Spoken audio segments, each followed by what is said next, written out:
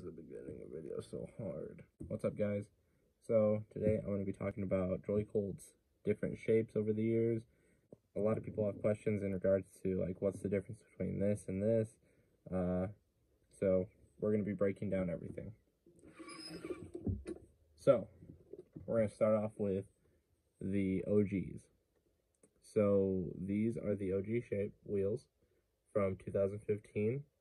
These ran their course from 2015 to 2017, and it's really a remarkable shape. Before that, every fingerboard wheel company did the rounded small wheel thing, just your regular traditional fingerboard wheel shape. But then Joycult came out with these, and I feel like it really changed the game. Great wheels. And then in December of 2017, Matt introduced the light shape, which is the smallest from the Joycult line. The classic shape, which is the OG, but it's rounded on the edges. And the XL. And the XLs are pretty big, but with that, it gave the consumer a lot more variety whenever they're picking out their wheel. With that, he did discontinue the OGs for a little bit, but not too long. He introduced the OG Chapter 2 wheels. Now, these are pretty similar in shape of the OG wheels from 2015 and up, but these ones, they do this thing where they're at an angle a little bit. It doesn't affect the performance of the wheel. These are actually incredibly smooth,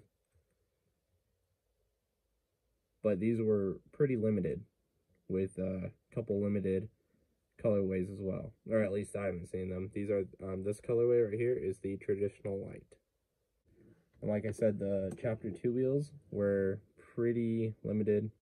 You don't see too many of them, but you can definitely tell the difference between these and these just because they're at a little bit of a slant, and they're, I'd say, slightly smoother than the OGs. And then in 2020, he brought back the OG shape, but he brought it back in the light shape, the regular OG shape, or the classic shape, the classic OG shape, and the OG XL.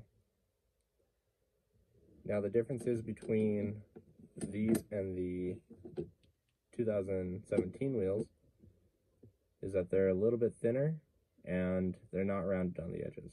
Now, I know the regular OGs are still a little boxy, but these are super thin.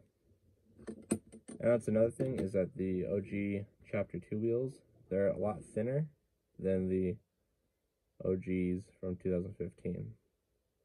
I hope that helps. If you guys have any questions, feel free to message me, and we'll talk to you guys later. Peace.